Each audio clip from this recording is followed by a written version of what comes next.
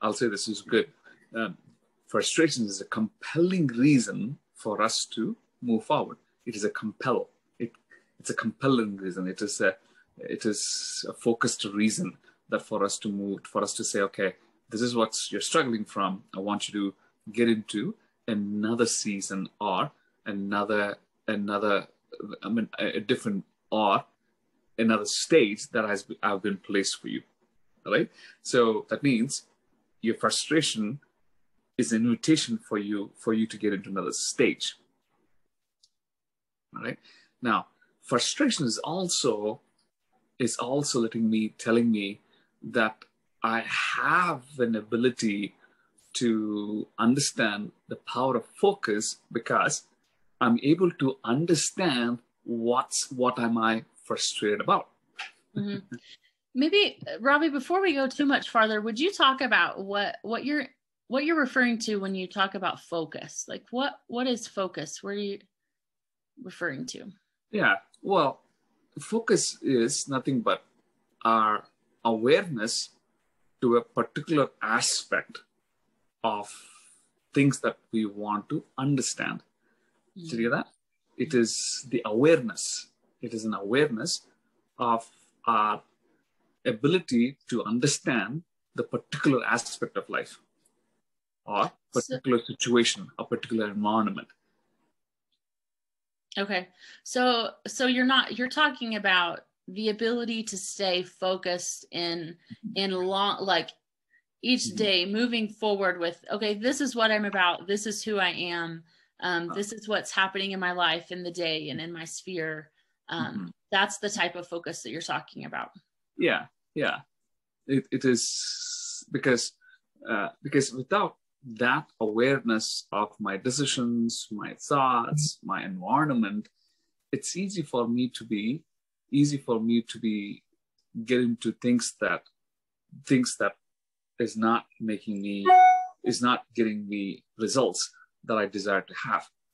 See the point? That means focus is in awareness of what I put myself to something called importance. Awareness of importance. So if I'm connecting to awareness of importance, I'm connecting to what I'm growing, what I am actually compelling myself to grow. That's so good. So you're saying that the awareness that we are important and that we are impactful in our world actually prompts us to grow as well. Yeah. Good job. So in other words, if I'm compelled to listen to a teaching or trying to make a decision or listen to a thought, you're giving importance to those things for me to create a momentum. Okay. Hear that? So in other words, focus functions momentum. Okay. It graduates me or it moves me to things that makes me accepted into, right? It moves.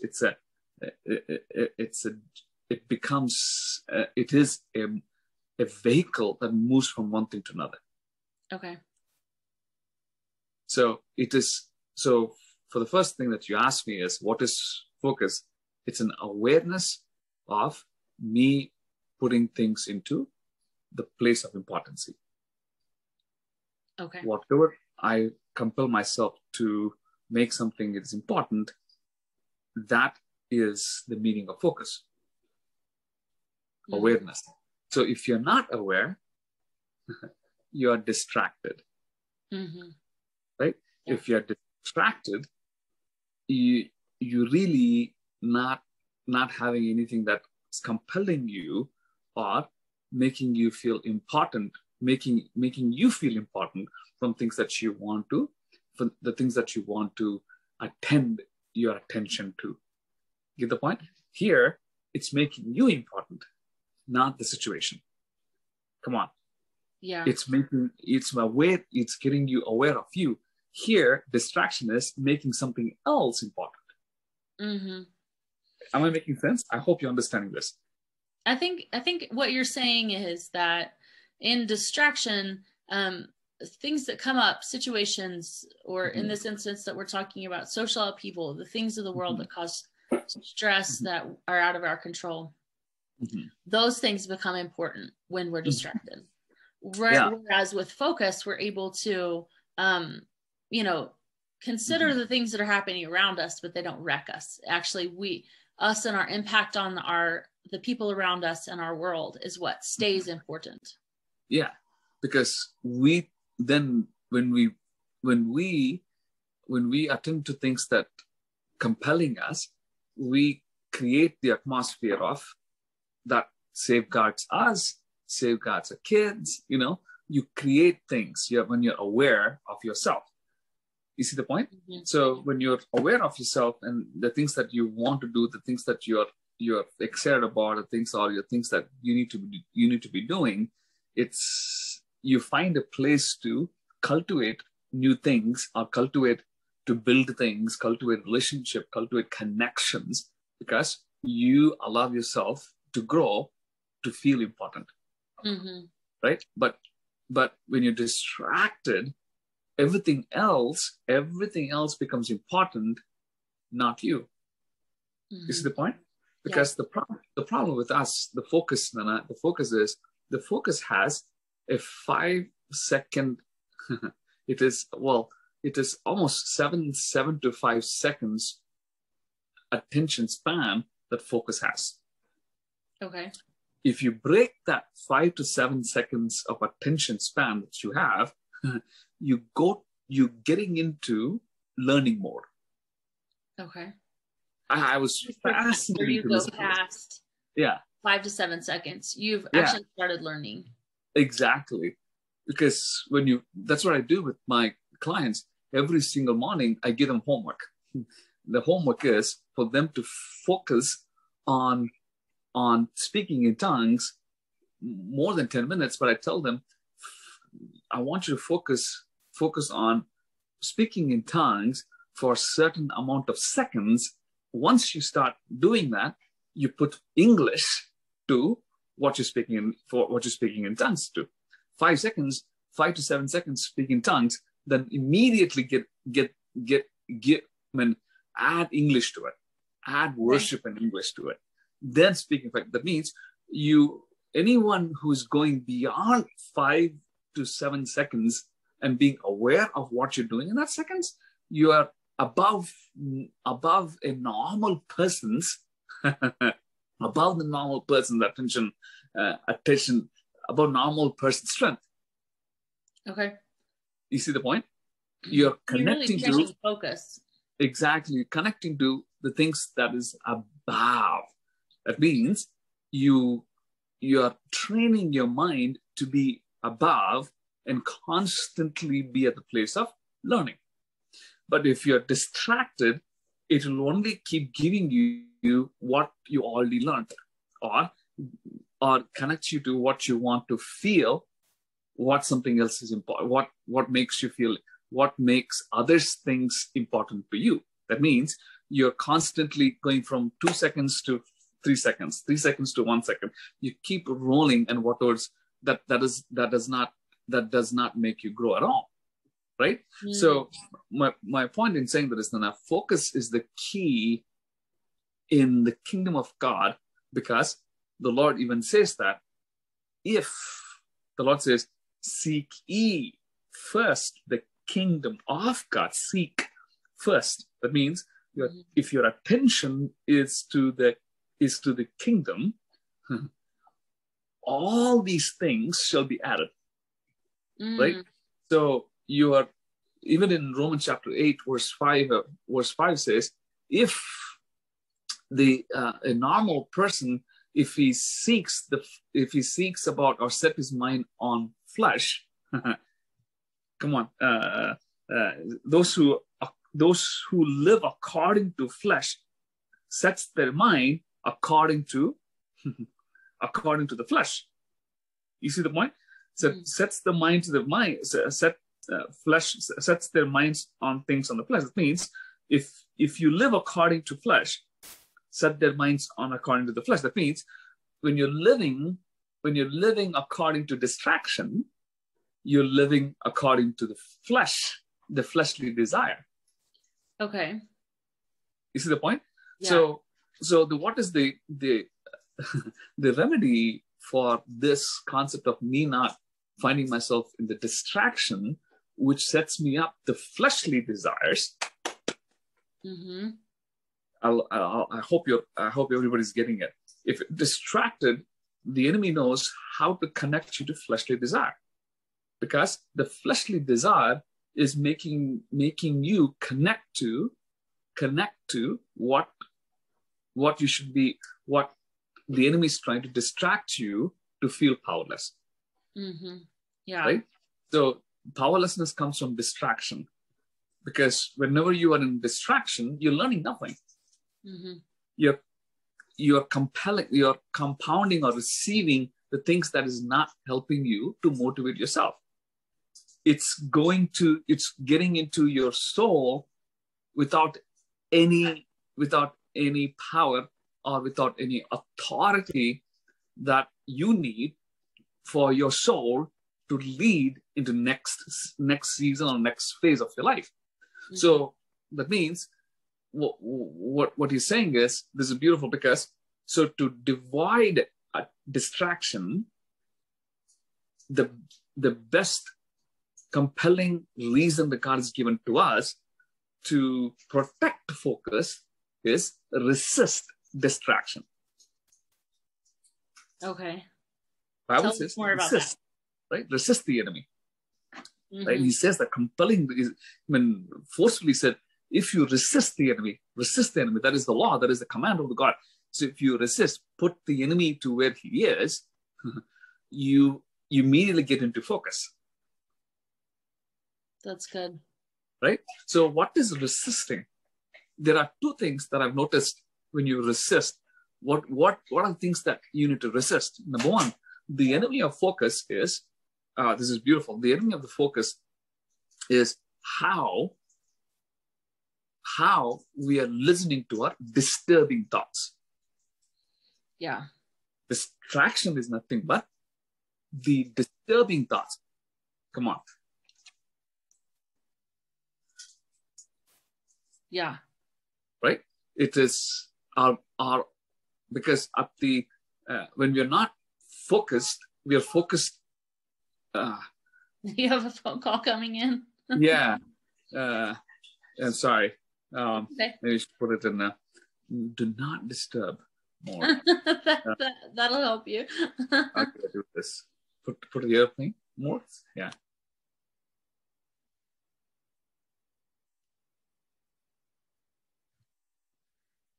So what happens on the video, if you're watching from Facebook, we are on Zoom. And so if Robbie's phone or it rings, it will put his little picture that says he's not in the room or that he's not visual. There he is. So it takes his photo off. So he's still here. Okay. So if I'm not struggling, can you hear me? We can hear you. Okay. If I'm struggling on focus, I'm not struggling if I'm struggling not to have focus on certain things, that means I'm struggling the disturbing thoughts that is making me feel not feel that God has created me to be important. Mm-hmm. You see the point? So to understand, to grasp the authority that is placed in the focus, we gotta be aware that there is disturbing thoughts that's making me feel unwanted, unaccepted by the authority that God's given to us through focus. So if I'm focusing, authority is grabbed, authority is contended, authority is compelled. We give more reasoning to authority because authority is what makes us to get into different world or get into another aspect of life. Can I ask a question? Yeah. Is that 5 to 7 seconds that you're talking about, is that the difference between living from our own mind versus if we go past that, we're connecting to the mind of Christ? Yeah. Because It's physical and emotional and spiritual also. Okay. Physical because you're letting your mind not to be your boss anymore. If you're concentrating on 5 seconds, to let 5 seconds and connect to what you want your mind to listen to, you are creating control over your mind. You're establishing control over your mind, right? Restriction over your mind and saying, I'm going to train you, not me training me. You see the point? So I'm going to train you. Yeah. You, mind, it's not you training me. So you're physically connected to that. Emotionally, what happens in that 5 to 7 seconds law, 7 seconds law is that emotionally you are aware what's going within you. You breathe normally. Because your emotions, what makes your physical level, the blood level or the anxious level, everything slow down, and the more you're practicing, you're controlling your emotions to be under that line that you placed. Okay. We need anxiousness, we need fear, we need sadness for us to recognize how to move ahead. Those are signals for us to move forward. Those are not meant for us to be controlled by it, but they are the signals. Below the line, they are signals. Above the line, they're abuse. Well, what do you mean? How do they become abuse? When you have anxiousness to make you understand what's happening within you, that means signals, or this is anxiousness, or you're getting into anxiousness, or you're getting into sadness, or you're recognizing the atmosphere of what you're attacked by. If you don't understand or recognize the feelings that is coming against you, you will not know who to connect to and what tools you need, right? It's giving you awareness of the anxiousness, sadness, fear is giving you the direction to go get the tools. Yes. So when you said that if they're above the line, it becomes abuse, what does that mean? Like we've allowed our disturbing thoughts to become full focus. Like we've moved from their disturbing thought and now we've given it our attention.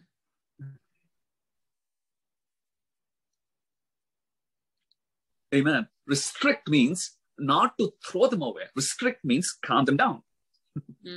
Put them down. Put the anxious, the Bible says, put them down. That means resisting means calming them down. Put them to a place where they're supposed to be. The enemy is supposed to be under my leg, not above the line, Godhead. God has given us authority to put Satan under our feet. He's still there. He's under us. You see the point? Yeah. You see? So the more I am resisting, controlling, putting all my emotions under the line where I know what I'm aware of, what I can learn from, what I can compel myself to the zeal that I'm connecting to, because above the line, it's zeal. Above the line, there is passion. Above the line, there is, come on, patience. Above the line, there is grace. Above the line, there's authority. That's good.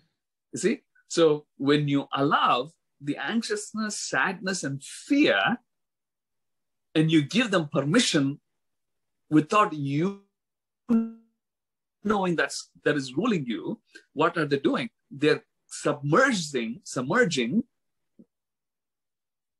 the authority of God above the line that is wanting you to take control by.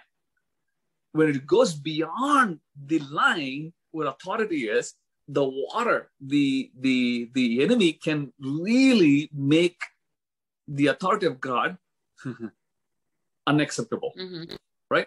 So what are these thoughts? These thoughts, I've noticed, these thoughts are nothing but, number one, there's no one, is making me feel not good enough. making me feel that I'm not worthy to do what I'm doing now. That means it comes in the form of making me, okay, I have this thing that I'm doing, but I don't know I can do this. What the solution to that is, Nana, when Jesus called John, what were they doing? They were in the job that they were doing is when Jesus called them to come out of the job. So when they were fishing. You see? When they were fishing, Jesus said, well, I know you mastered. Come on, you mastered in what you're doing. Now I'm gonna master you to another arena, but with the different results. It's the same process, but it's another progression, another stage of results that you're going to have. It's the same process, but the progression is, the result is different. Yeah. So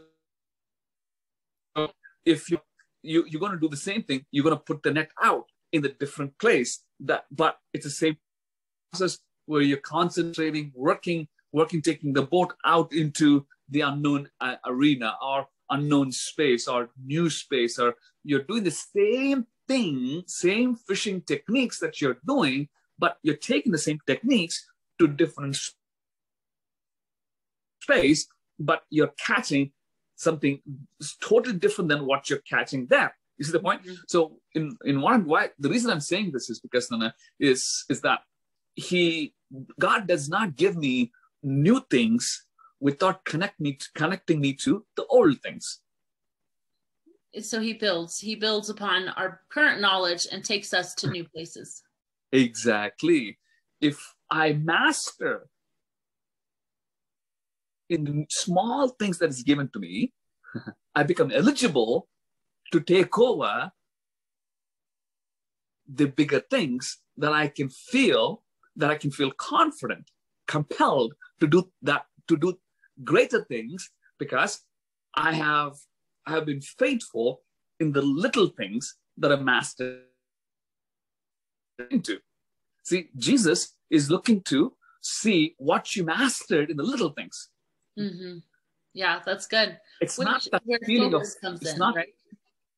Exactly. It's not a feeling overwhelmed, but I gave you to master that. In spite of you feeling distracted, in spite of you feeling overwhelmed, in spite of you feeling sad, in spite of you feeling bored, you still do it. Yeah. You still do it. That means what happens in that area is that when you're practicing the little things, when you're converting the little things, the process of the little things, finding out what you can do more with that little things before you ask for more, God is asking, are you in the awareness of learning the little things? Because the new things that I'm going to give you is something that you will not bear. Come on. But if you're connected to the old things and you can bear, put orders to it, put systems to it, put love to it, put things to it, what you're asking for more will be given in time, but I want you to be faithful in the little that I've given to you. I'm going to give you United States. Can you water your front yard every single day? Yeah. You know what I mean? You take your kids every single day without complaining to the school. Can you, those little things matter to God. It's just that it is not a discipline. It is making you fall in love with what you're doing in the little things. That's allowing Jesus to see those progress. See, God loves progression. God wants us to live out of glory to glory. He looks for a process. That's why he gives us 5 talents, 2 talents, and 1 talent. Even though they are little, someone used it for the benefit of the master. They practiced it. They took it out. They tried it. They had fun in saying, oh my goodness, my master trusted me with this 5 talents. Lord, I'm going to learn what I can do with this 5 talents. I'm going to see what I learned from you, that you did, how you made your 100 talents to count to million talents. I'm gonna put the same thing that I've learned from you into practice. Whereas this guy called Juan, he said, you know what? I cannot. Are you ready? The disturbing thoughts that this one guy with 1 talent, who was not able to get to work, to get to allow, come on, not use the talent with authority that the master gave him. The reason he couldn't use authority, permission of the master for him to use that authority is he used a word, and he gave himself to that disturbing thought called, are you ready? This is good. What if? What if? Whew, yeah. So the remedy here is, Nana, the remedy is, do not, instead of worrying about what you need to achieve, what is this great plan of God that you have, be faithful in the little things before you. Somewhere in the Bible, it says, in Proverbs, it says, cultivate yourself to fall in love what is before you. Cultivate love what is before you. Create compelling reason of why you're doing that's making you feeling love. You see, that means in the next season that's coming in, you're learning to focus on very important things that matters God. If cannot put the authority that God's given to me called focus. Yeah. Are you ready? So good. The authority that God's given to you is all focus. If I'm focusing, he comes in. If I'm focusing, Lord, this is what I want to learn. Help me where I'm going. Immediately, God releases the gifts of the Holy Spirit for you to have more motion. So your focus is authority. Right? Your focus becomes the authority of the Holy Spirit. The focus is saying, oh my goodness, he is in authority right now. He's focusing on certain things. We gotta do, because he'll only can have 5 to 7 seconds. Let's make him grow more. Let's make him giving more. Let's, that's the spiritual concept, because he says, dude, Ravi is going to go in 4 seconds. He has 2 more seconds. Let's give him more. Come on, Ravi, don't give up. Everything around you spiritually is compelling you to live out of focus. That means to live out of authority. Yes, it's so good. I could have said this beginning. I had to come around so much to tell you authority is focus. You see the point? Mm-hmm. Well, if you're focusing on certain things that grows you, you are an authority. That's so good. You talk often about like being the hovering of the Holy Spirit. And what I'm making the connection here is that and you also talk often about creating a space for the Lord to fill. And now I'm seeing that focus is us hovering over something and creating a space for the Lord to create more, for him to grow us, for him to learn, for us to learn that there's that connection of focus. Like one, you're saying authority is focus, but we've given the space for the Lord fill and to make understanding and to learn and to grow. And but it's also him arriving in that place and placing his authority in that space. Amen. Amen. Yeah, that's the power of the thing that I'm trying to say is the enemy wants you to be distracted from your authority and make you unfocused. That means he wants to steal your authority. Yeah. Your reward, which is his arena. The reward that God would is going into his arena and taking over his reign on me. That means I become the master over the enemy. Yeah, that's so good. Christy has a question here. I think it would be for all of us. How do you know if you're being faithful in the little things?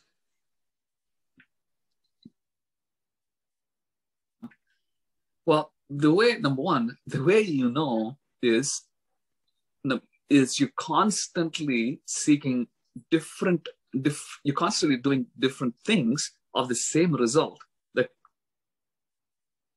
The example, for example, go ahead. You're saying? I was going to ask you to give an example, so it's good you're giving one. Yeah. Ask me the question again. How do you know if you're being faithful in the little things? How do I know if I am? You broke, actually. Okay. How do you know if you're being faithful in the little things? Okay. I know if you're faithful in little things. Simple. When you're simple, the way you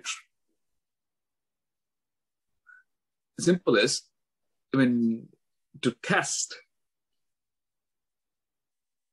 yourself to say, okay, I'm gonna if you are focusing on learning something, when you're focusing on two things, when you're focusing on doing something, you entertaining any disturbing thoughts? Are you entertaining disturbing thoughts? That alone should tell you you're gaining some results, because favor does not happen through negative thoughts. Okay.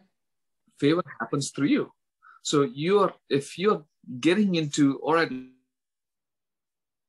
keep me learning, keep me focused on what I can learn, and that alone tells me that I'm pushing into new things. I'm pushing into being faithful to new things. That means the fear thoughts, what if, is not entertained in what you're doing. If you want to be faithful to something, if you want to break into something new, if you're wanting to break the unhealthy habits or relationship, let that thought called what if break. Don't entertain what if. That means if is nothing but what if you lose control? What if incapability? You see the point? What if you're controlled? What if this happens? What if you lose this? What if you back to the same thing? It's a fear mechanism, but the shame perspective. You see the point? Yeah. So you're letting down what if, and the more let down what if, then you're compelled to do certain things joyfully. That's when you know you're faithful to something. Yeah, there's a difference between having a curious what if response and a protective or shame what if response. And if we can, with the curiosity, it's, what if I am faithful in these little things? Like, what can the Lord do with my faithfulness? Or what if I love this behavior or habit or this thought or belief? What if I love this? And then So that's curiosity, like approaching with surprise, like Lord, the Lord can surprise me here, versus that what is described was the shame of, oh no, what if I'm seen, or what if I lose control, or these places where that what if shrinks you down and makes you powerless and stops you from faithfulness in those small things, and you bury your talents. Amen. Amen. Yeah, that's a beautiful way to put it out, Nana, because you're worried about what is making something else making you feel unwanted, not important. But if you get to say, you know what is that makes Jesus important in this area? If I'm putting this in this arena and having me grow in this arena, what happens if Jesus comes there? You see the point? So if I am placing my love to my kids, if I'm consistently doing this to my kids, and somewhere, sometime, Jesus is going to take over these kids' life. Whoa, what would happen if this consistently happens? You know what I mean? What would happen if I keep learning the new language that I'm learning into? If I'm, this coming week, Sukura, Kiran, I'll give you an example, because 2 weeks back, I think 2 weeks or 1.5 week back, is it 1.5 week? 2 weeks, the France trip, 2 weeks ago, a couple that I've been coaching, I'm sure they're listening to me here, they said, Ravi, we want you to come to France. I said, okay, well, and what are we doing there? We want you to come and do a conference for Roman Catholics coming together. This is one of the biggest event in France, where all the Roman Catholics are coming together, and they want you to come and share there. And I said, number one, I love it. Oh my goodness, I love it. And number two, immediately the thoughts came as,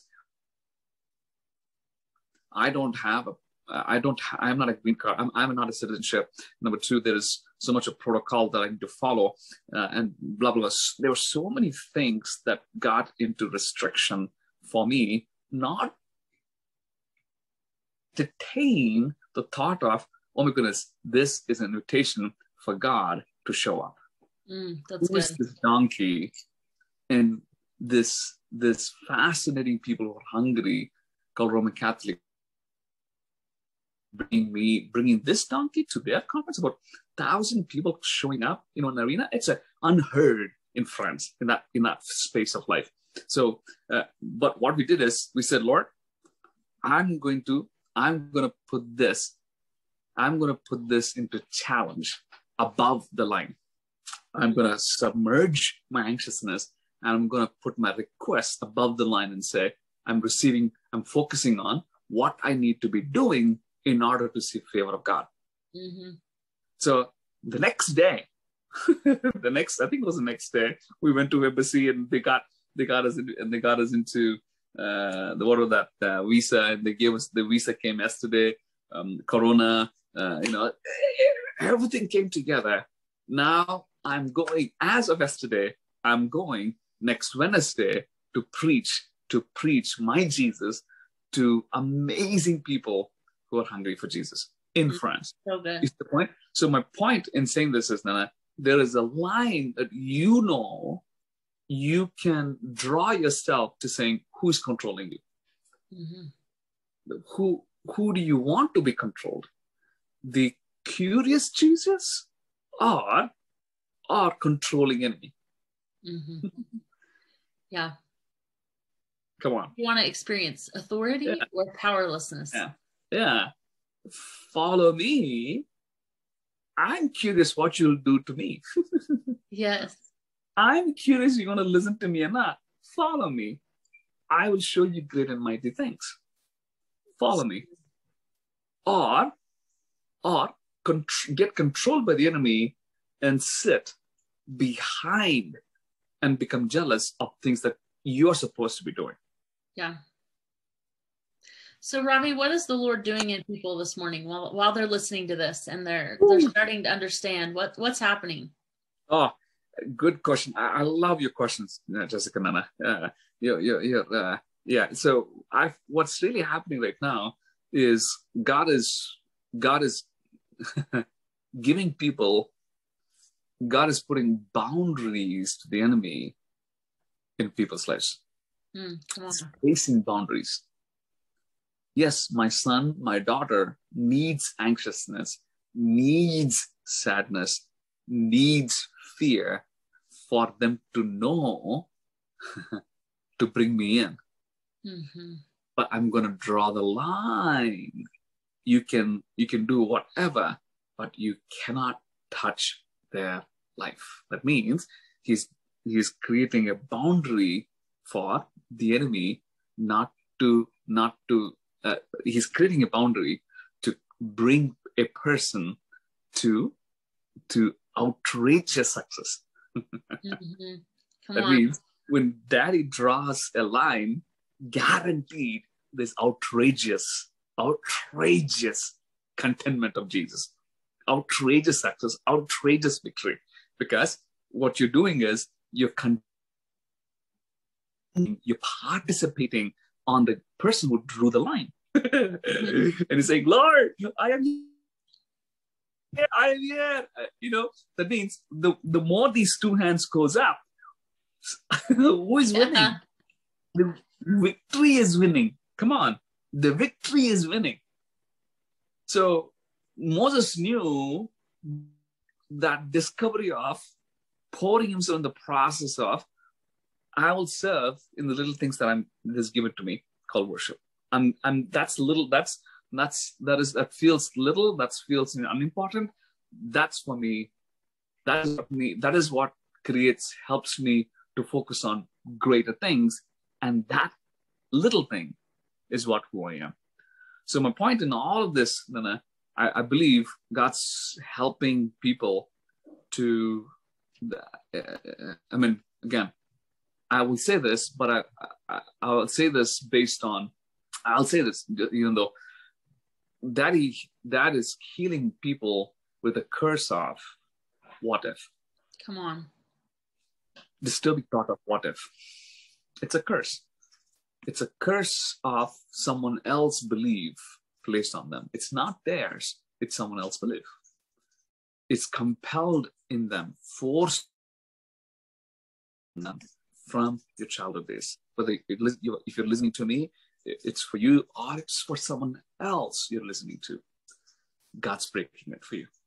God's breaking that. Number one, he's putting a boundary. He's healing that curse that's producing behavior. What if? That means shame is somehow connected to this what if, and he's killing it, destroying it today. I'm coming with the same spirit that what he did in McDonald's 2 days back. With all these GMs, a few of them were not Christians, few of them not walking. It ruined their life as of Monday. Ruined everybody's plans as of Monday. Now I'm coming from that spirit to you because one thing I'll say this and I'll finish here. I told them, the business leaders or the GMs of McDonald's, I told your work is for you to think. You are a GM, but you're a thinker. If you understand that you're a thinker, your position has more value. Mm-hmm. That's good. We'll talk about this next week. So good. Well, if this teaching has been something that has brought revelation to you, or you're like, yes, that was for me, go ahead and drop that in the comments. We'd love to say hi and celebrate with you. Thank you all for joining us today. Before we give some closing comments, maybe Ravi, would you pray for everyone? Say it again, Nana. Before we do any closing comments, would you pray for everyone? Yes, thank you. All right, Terry, thank you so much for today. Thank you, Nana, for revealing this so important message in our lives. That the focus that you have given to us is authority that's placed in us. Jesus, we thank you for letting us know the other side of the coin of focus is restriction. Then we take the full authority in the focus, that one coin, that one authority that's given us. We have focus, we will resist the enemy. We have focus, and I am the force of Jesus through restriction authority. For doing what you're doing, and I pray anyone who's listened to these two things, that Jesus is written the boundary line for the enemy. Jesus has broken the come on, the curse of what if. We thank you for creating such a great testimony of healing in each one of their lives. I look forward to hear testimonies this week as they worship you for 5 seconds and move on to love you, Nana, in Jesus, our dad's name. Amen. Thank you, Bobby. Amen. One small homework, if you all can. Try this being home where for 5 seconds, speak in tongues. That's all you do. For 7 seconds, speak in tongues. Every single day. Morning, afternoon, before you sleep this week. And attach a scripture, memorize a scripture, and speak that scripture. Come on. Speak a scripture. Or after this 7 seconds of admiring Jesus. That means you're speaking in tongues, but you're admiring. But at the end of 7 seconds, memorize a scripture. Put a scripture out. Do this. See what results would you get this week. 7 days. 7 days practice. See all the 80, all that emotional imbalance, all that mood swing that the psychologist will call, all that anxiety, all that depression, all that fear, I believe will stop this week. That's good. Amen. So that's my homework for you. Amen. And if you don't know what verse to start with or where to go to Isaiah 40, verse 28 and start there. So, all right. Well, we love seeing you guys today. And I do like to sometimes tell you about the opportunity to coach with Ravi. So Ravi does do individual coaching.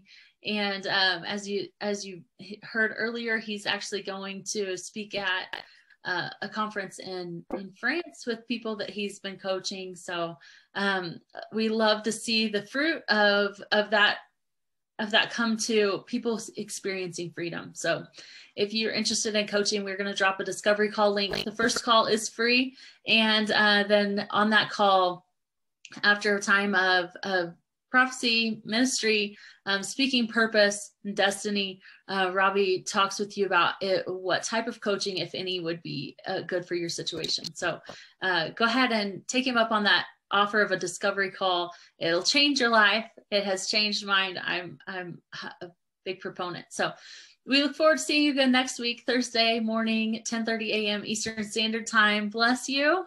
Have a great weekend and goodbye.